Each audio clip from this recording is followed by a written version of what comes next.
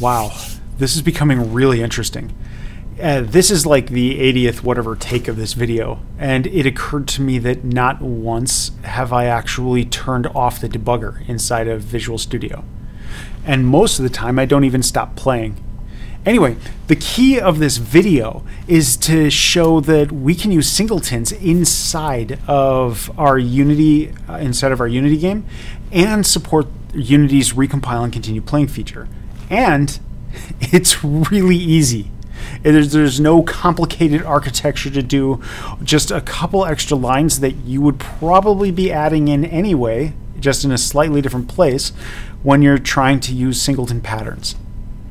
So I'm going to quickly go over this code, how you get through it, get the up and running so you can see it, and then I'm going to go into some extra notes that I've learned along the way so you can see some of the things that might or might not cause issues in your code.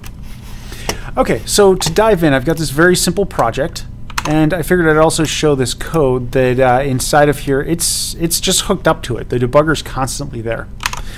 Okay, so inside of this, if I select this cube, which here's the cube, it has a script score clicker C. If I click on it, I get 5, 10, 15, 20, 25, and it adds 5 every single time I click on it. And that makes sense because it's 5 points per click. Now, if I go into this code, we're going to see that it references Score Manager. It references it by the class name, and then it gets the instance, a public static field inside of it called instance that is an instance of Score Manager. Now, and once it has that, it calls the add score function. So that works. We expect singletons to work by default. We don't expect them to work. What I've shown before is that any of your static variables are lost when you do a recompile and continue, and neither start nor awake get triggered again when you go through that. So how does it work? Well, first of all, let's make sure that it does work. If I save this after having put in a second line, so instead of adding 5, it'll add 5 twice, so it's adding 10. I save this and return to Unity. It figured out there was a change in the code, it's recompiling, and it's happy with it. No errors here. Well, it's got 5 warnings. Interesting. Oh well, that does not matter at the moment.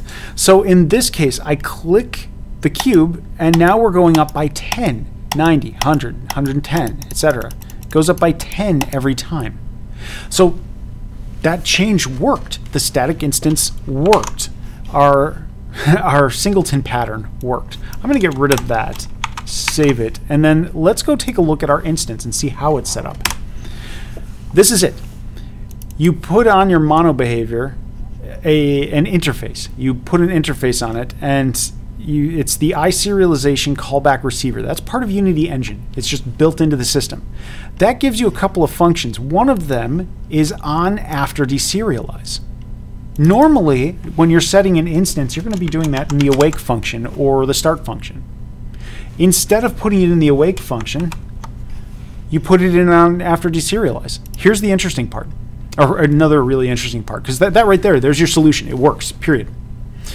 OnAfterDeserialize will trigger every time before an awake function goes. So as soon as the object is first loading your scene, it's got the object sitting there, or you instantiate a prefab.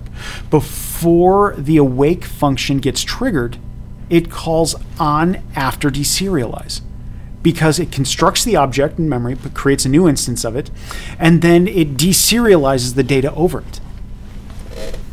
So when it deserializes that data, it calls this function once that's complete and says instance equals this.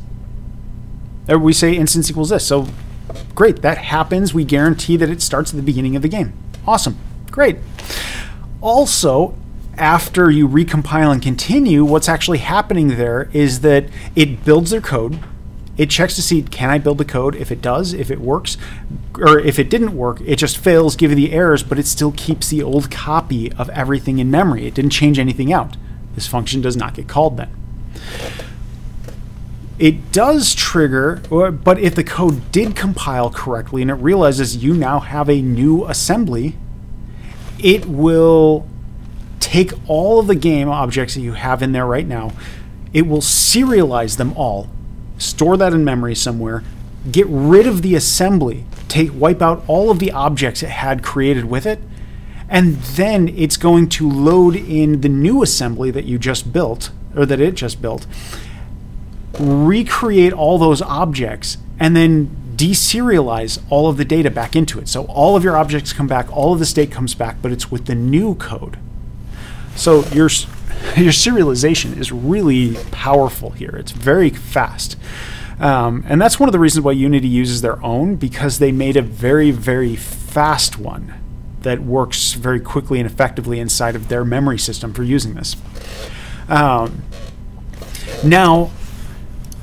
that's supporting it. Now, there's a couple things to understand here. Inside of the IDE, this function is going to get called almost as many times as your FPS gets called, when you're inside the editor and you have the object selected. If it's showing up in the inspector is triggering that change, that deserialization change, where it detects changes, it's saving it, it's showing them back up. So it takes the data and it deserializes it back. So it's going to execute it more times in your editor. So you don't want this to be any complex behavior. If you're doing something where it's checking a database connection and reproducing that database connection every single time, this is a horrible spot to do that. In fact, let me show you inside the code on OnAfterDeserialize. Let's see. I will show you here. I think it'll work on this one. Oh yeah, it's already connected. OnAfterDeserialize. Oh wait, I don't think it's OnAfterDeserialize that's triggering. Well, whatever. Yeah, there it is. Continue. Go back into Unity.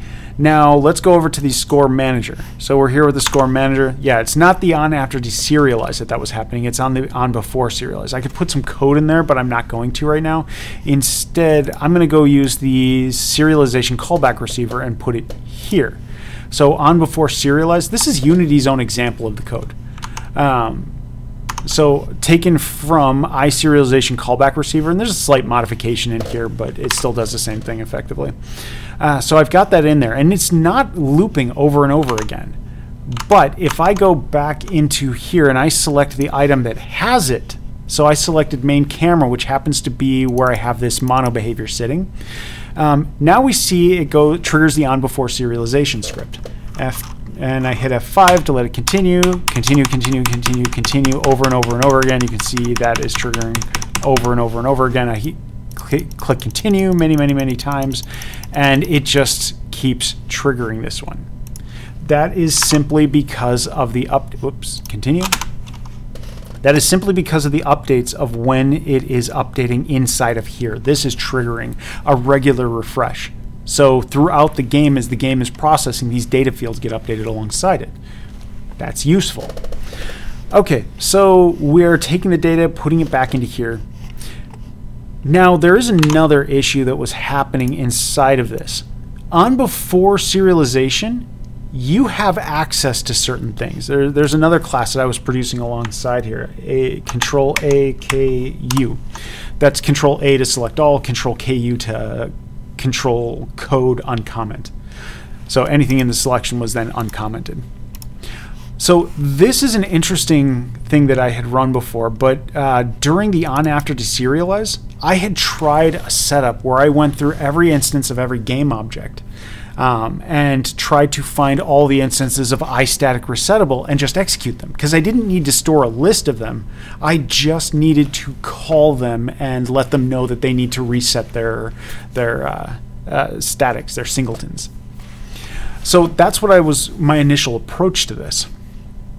Now the problem is that anything inside of here for being able to try to access other objects in the scene does not work.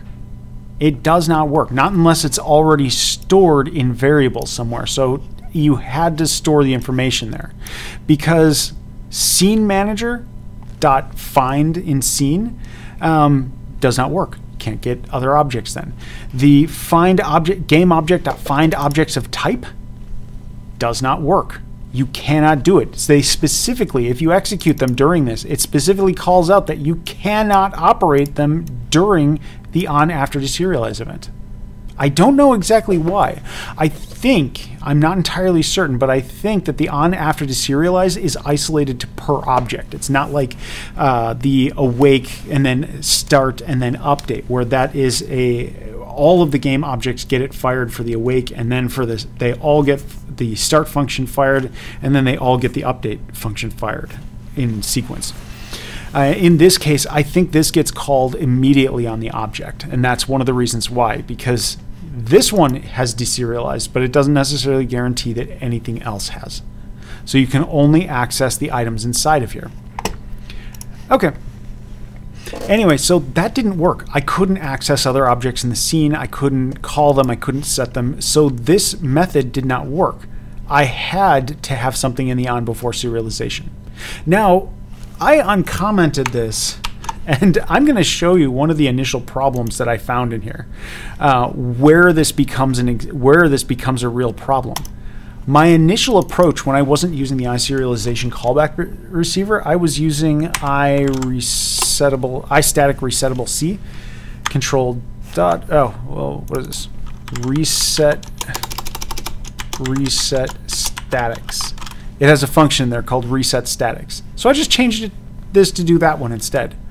My code is still running, so I'm just going to save that and go return to Unity. Where's Unity? There it is. Okay. Oh, one more thing that I wanted to do on this one. Let's see. That's score manager C, static resettable. We've got static reset.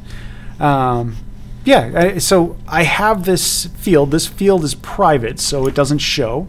And I have it serialized, which can then make it show. So I still put it hide in inspector, because this is not something I want a designer to come in, look at, and think that they can manipulate it or edit it or work with it. So I just keep the field hidden away. Now I go back into here, inside of this, and let's select the object that has it, this iStatic resettable C. There it is. And by the way, keep in mind, I've just made significant changes to the architecture here. And my code is still running. Now, it's got an error in here. Let's see what that is. I'm going to get rid of this one and see this one. Specify cast is not valid. That one, let's see if it's still doing that. iSerialization callback receiver. Oh, here. Score manager C, it's got the iStatic resettables. Okay, that should be old code. Clear. To validate that, I'm going to go over here into score clicker, and we're going to guarantee this. Control C, V, V, S. And I should not see that triggered again after this. So, okay, good. I didn't get that error again when I came back. Okay, now everything looks great. It looks like it's working awesome in here. We've got our references, so we make our changes. I'm able to make this work using that method, where I use my own architectural class to support this. But what happens when we get rid of hide in inspector? Where is that? Save. Let's go back into Unity now. What is this? Oh my goodness. That is a funny part. So this is continuously growing over and over and over again. And at some points, when it transfers over from the on before serialize to the on after deserialize, it actually carries that data into it. When it's generating data this way, for some strange reason, when it generates that in the editor, when it goes back into the actual gameplay, when you stop the game and start the game again, even though the editor has been gathering this data and serializing it, it doesn't seem to carry it into the game, which is a little bit weird. I'm not exactly sure what's happening there yet. But we can see that this is growing and it's slowing down. It's slowing down because this list has more and more stuff that it's been growing and getting. Now, right now, I can see this field. I can see this value inside of here. And that number just keeps growing and changing and increasing the whole time. So this has been slowing down. Originally, we got to the first 1,000 in like the first 3 or 4 seconds. And now it takes 3 or 4 seconds just to get to 100. Okay, so this is definitely a problem, especially when you consider the original architecture that I had on that, how this field was hide in inspector, that a default operation format that you might use for this is that you hide the data from the inspector because you don't need it to be seen. So that means that this gigantic list is continuously growing the entire time that you are running your editor, and it will get slower and slower and slower, at least while that object is selected. So it's something that will show up and your editor will start acting weird and getting slow and sluggish, and you won't understand why, and it's going to be frustrating and trying to resolve and figure that out. There's nothing obvious about why that is happening. So you really want to be careful with this. You really want to be careful with how you are doing this, where you are storing your data. So I'm going AKC. I'm removing it from this system, and I'm going back to Score Manager C, and let's undo this one. OnAfterDeserialization, I put it back to the old format. I just changed my architecture on how I'm supporting these things. I just changed my architecture. I'm going back into Unity, and I'm clicking on this, and it's working. It's working. I don't have that infinite loop here. The code works. It does everything it's supposed to do. It's supporting the code changes. Architecture changes happen on the fly, and I have not once stopped the code or stopped debugging. Continuously. I am continuously adding new things, doing new things, constructing new things. Now, of course, the big thing on this one is that while you're doing it in this mode, if you make changes to your scene, those changes are lost. So if you're editing in this mode, your changes have just been lost. Honestly, the upgrade that I think this one really needs is that you can right-click on an object or right-click on one of these, go to the component set, and say, store back to the original. And then when you stop your game, the settings that are in there will get saved back to the instance of that object inside of your scene. If that feature were there, that would be incredible. I think that would be the icing on the cake for this architecture and be everything that we need it to be. Because if we're making manual changes to this, sometimes we want those changes to be stored, and we should be able to just reserialize that, put that data back. So I think that's going to be the focus of my next video, to see about getting that key functionality to work. And if I can get that to work, I'm pretty confident I'm going to be sticking with this. This is going to be the route that I take. Okay, those are the key things in here. That's some of the key stuff happening. I hope this has been useful. If you want to see more topics on this area, I'm planning on continuing this route because I'm planning on continuing this, but I'm only planning on hitting the architectures I primarily use, which I used to hate Singletons, but I'm back to them now. I was using Locator, but I'm going back to Singletons, and I have some ideas on how I'm going to handle the unit test automation and keep it really clean. So that's one of the key reasons why singletons are not generally supported or liked in testing. The testing is one of the big reasons why. So I plan on taking care of that. Now, of course, that also means that if you have multiple projects going off of the same DLLs, that singletons are a terrible idea there. Or they could be. There's a reason why you could. I'll cover it in some future videos on this. Anyway, I hope you found it valuable. Please comment down below, like this, subscribe to the list, get alerts. These are all things where I'm going to continue this chain of thoughts, and hopefully we end up getting some really awesome architecture at the end.